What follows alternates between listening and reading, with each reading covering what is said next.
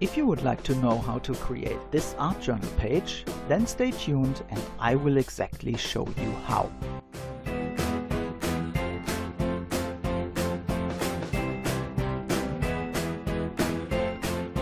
Hi, here's Max again. Today I want to take you away with me on a dream of the next vacation. And so we are starting right away and lightly adhering a deli paper onto copy paper. I found a swirly image on the web that I'm now printing onto the deli paper. And then I'm adhering this to the journal page by using matte medium gel. For all of you who are interested in the web address, I will link it together with all the other supplies in the info box below. I'm not caring about getting the paper super flat. Wrinkles are very welcome as they are giving some texture to the page. As soon as everything is dry, I'm applying a layer of gesso as a foundation. However, I'm taking some of it off again by using a baby wipe. So the image is just whitewashed but not completely covered. And now bring in the colors. I'm using the Dylusion acrylics again. But this time I decided to really paint with them. I'm usually not painting with acrylic paints, but these colors are so wonderfully vibrant that I simply wanted to give it a try. They are extremely easy to blend and you see me using my finger here to create the wonderful mixture of the colors at sunset. While doing this, I just want to give you a heads up that this video is a cooperation of some European crafty YouTubers again. All members come from Austria, Switzerland and Germany, so even if most of the bits are in German, it's definitely worth a try. And if you like, you will find the links in the description box below.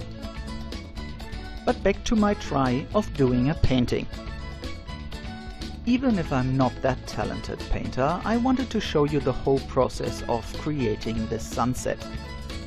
Maybe this inspires you to also give it a try with acrylic paints as well.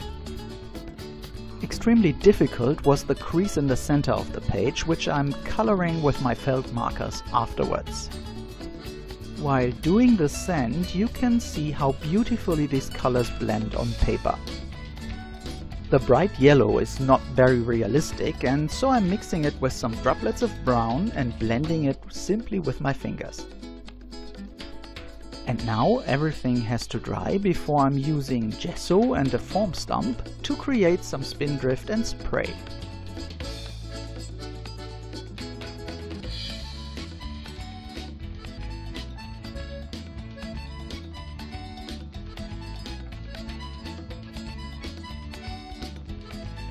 And then I'm setting this aside and focusing on the front parts. I think a cocktail is most appropriate for the scene, and so I'm first sketching a glass onto yellow paper. For the top I'm using a white piece of scrap paper and cutting both into shape before gluing both pieces together.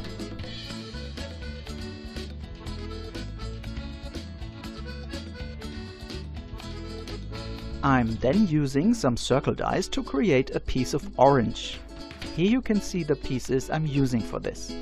I'm pulling out the triangles through the hole in the small circle punch to only round the small edges. Then I'm cutting them in length and adhering them to the bases. For the center I'm using a small circle dot that I'm punching with my crocodile. And now we need a straw. I'm using a small strip of white cardstock for this. Cutting some washi tape in half, I can use it as red stripes on the straw. I'm folding the ends to the back and firmly pressing the tape onto the cardstock. And now all pieces of the cocktail are coming together. I'm cutting the orange so that the glass will show a little bit.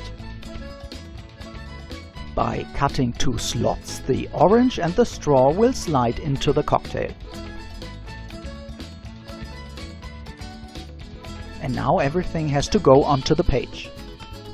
I don't quite like the form of the glass, and so I'm cutting it again until I'm content.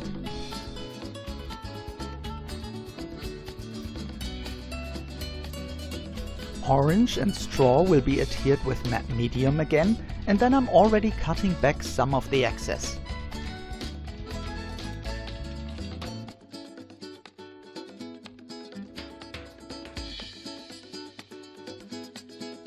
I'm now sealing the page with matte medium and adhering the cocktail onto it in one go.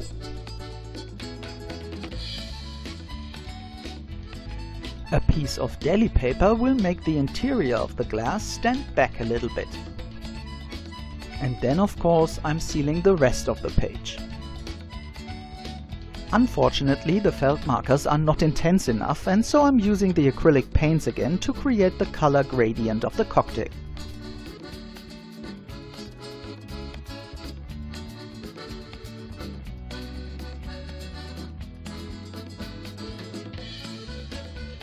And then it's time for shading. To give the glass some dimension, I'm using a brown felt marker and blending it with my moist finger. I'm using orange on the fruit of course, and it also helps to create the shades on the surface of the liquid. For the glass itself, I'm using light blue and the same technique. The horizon will be done with a dark blue marker that I'm also blending slightly with my finger. And here and there some more effects.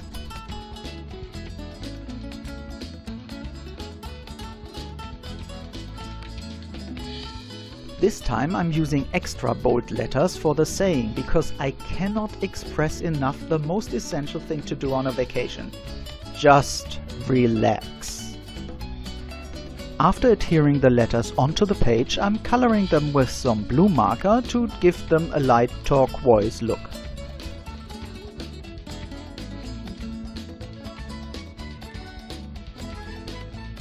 And also the letters get some shadows to stand out from the page a little bit.